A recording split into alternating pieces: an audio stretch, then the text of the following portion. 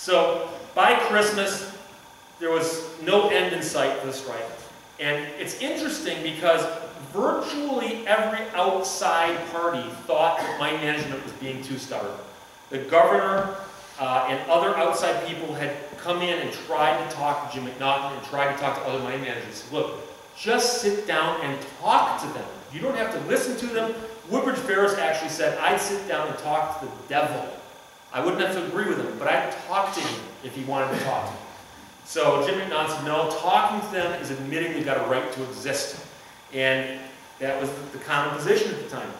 So with the strike at an absolute standoff, on Christmas Eve, the Western Federation of Miners Women's Auxiliary, led by Big Annie, decided to hold a party for the children of the striking miners. Now, we're going to actually have two events that night, I guess. The primary one was for the children. Because otherwise, think about it, it's not going to be a real great Christmas. Your parents have been out of work since July, and the strike benefits aren't being paid. And so what's it going to be like for the kids? So they announced that on Christmas Eve, early afternoon, going to be a party at the Italian Hall. The Italian Hall is a very well-known meeting place for the union. It's the kind of place where you'd have such a party. In fact, I suspect it was a lot like this room here, stage at one end, windows facing the street, except that there would be stadium or auditorium seating up here. These chairs would be bolted to the floor, and in the back would be folding chairs and like tables and so on. So in the early afternoon, people started arriving. They go up that steep staircase, and one of the myths about the Italian Hall is whether or not the doors open the wrong way. And I know that there's people who disagree with me on this, but the doors had nothing to do with the disaster. A bigger factor is the fact that it was a single staircase, a single flight of stairs from the lower floor to the upper floor, and it's a 14-foot rise between floors. It's a very, very oddly designed staircase. And nowadays, modern building codes would not let you build a 14-foot staircase without breaking it in half and putting a landing in the middle. But in 1913, you were allowed to. So you climb this extremely steep, long staircase, and you come up to this landing at the top. This photograph was taken by, I think, Charlie Eschbach in 1984 before the building was torn down. So it's, you'll notice it's quite dirty and the building's about to get demolished. But this is the landing at the top of the stairs. There's a ticket room, booth, window, and a set of double swinging doors. And if you step through those doors, stage on your left, windows on your right, and there were possibly 600 or 700 people who came to the party that day. We don't know how many were in the hall at the moment that the tragedy took place, but there were quite a few who passed through the hall. Some had already gone home for the evening. But the place was so crowded and so loud because it was like this, except that it had a tin ceiling, but no sound insulation or anything like that. And there were, among the crowd, 8 or 9 children for every adult. So a lot of adults bring their own children and their neighbors' children. There are a lot of stories like that where somebody bring a bunch of kids, some of their own kids and somebody else's kids. And you have hundreds of children, hundreds of adults. There was actually testimony there were people who were so annoyed by the sound level in the hall that they had stepped out onto the landing. Some people were actually sitting in the ticket booth just to get out of the noise. And some of them testified specifically about, I did that because it was so loud in there I couldn't hear anything or understand anything.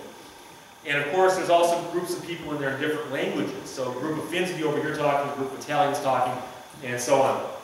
So about 4:40 in the afternoon, give or take a few minutes, a man came into the building, walked up the stairs, stepped through those doors, and yelled the word fire in English language twice, very, very loudly.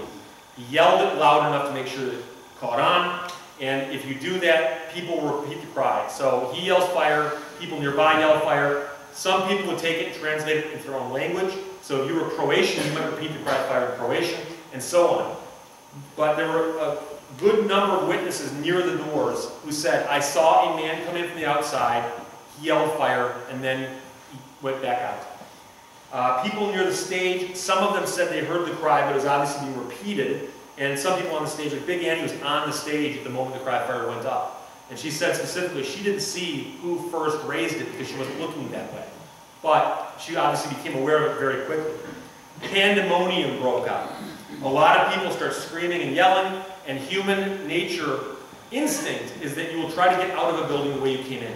So if you all panic right now, your first instinct is to run to those doors, because that's how you came in. Most people in that building try to come back out these doors. Also because the fire escape and the ladder in the back of the building were not marked. Most people did not know there's another way out of the building. What happens is if you come through these doors and make a hard left, you can't see where you're going until it's too late because there's a wall forming a hallway down to the code room that's off camera here. You turn the corner, and as people were heading down the stairs, somebody tripped and fell. Other people coming behind are pushing, shoving, and of course, once you get to the top of the stairs and realize you shouldn't go forward, you'd like to stop, but the person behind you is pushing. So the first person trips and falls on the stairs, and a pileup forms on the stairs. The pile of people on the stairs didn't reach the doors. The first people to show up were firemen who said they got there, they could open the doors, but they couldn't help the people from underneath. They had to go back around and get them to the top. So very, very quickly it happened, about 4:45 in the afternoon, and very, very quickly it stopped because people soon realized that there was no fire and no reason to get out, and in fact there was a pileup on the stairs. So this is a photograph taken by William Nara, who's a photographer with Calumet.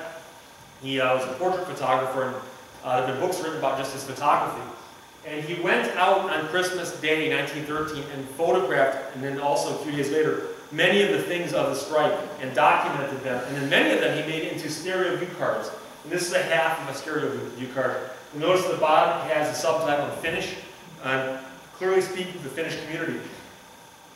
In the stairwell, there were probably 100 or so people jammed, 73 people at least who died, 59 of them were children, more than half of them were Finnish, or of Finnish descent. But you'll notice that, for instance, there's a Christmas tree on the right-hand side of the stage, there's a piano on the left, and on the far right of the stage is a doorway. And at the moment the cry of fire went up, the children had been told to line up along that wall. And they would then take turns going up on stage and going across and getting their candy or whatever, stockings, and then come back over here and then exit the doorway on the far left. And that's the process they were going through at the moment that the cry of fire went up. But you also notice there's a lot of disarray here, chairs knocked over, there's an abandoned baby carriage in the middle there on runners, and so on. And the doors to get out of the hall are over on the far left. But that speaks to the level of confusion in the hall and the amount of chaos that went up with the cry of fire.